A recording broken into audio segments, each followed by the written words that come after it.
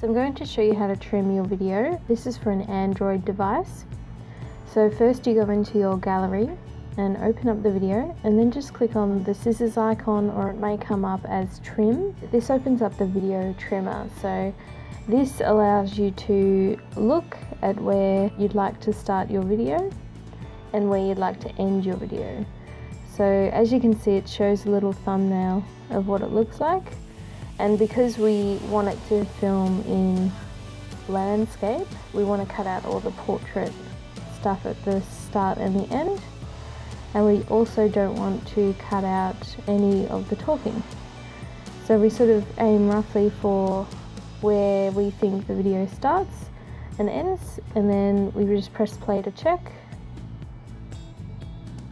And it starts a lot later than I thought. So what we're going to do is just move this to around here and make sure we have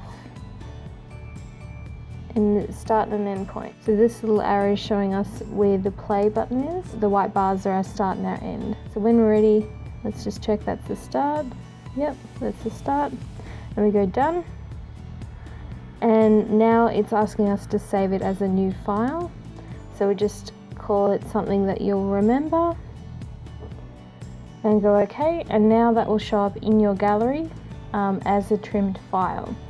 So if you wanted to send this file to yourself, just click on the video and then this little icon here with the 3 dots, and that's going to come up with a list of options for how you want to send this video.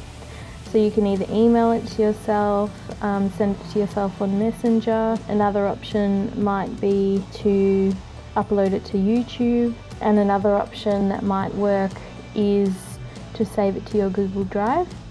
So saving your files to Google Drive is ideal. This is because most mail programs have a restriction of 25 megabytes.